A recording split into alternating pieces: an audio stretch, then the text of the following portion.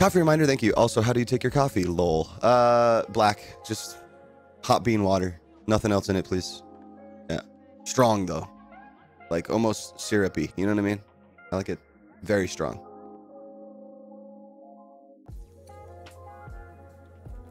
I do like an extra third amount of beans in my French press.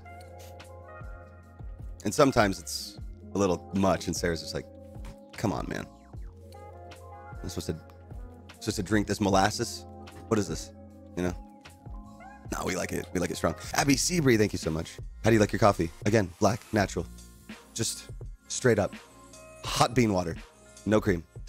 To be honest, though, when I get Starbucks, usually it helps because I don't necessarily love Starbucks the way it tastes. I'm just getting my fix, you know what I mean? So I will put in some like half and half in that, you know, just to kind of kill the burned coffee flavor. You understand what I'm saying? Because let's face it, dude, strawberry? Starbucks isn't amazing. It's just easily accessible because it's everywhere. Yeah.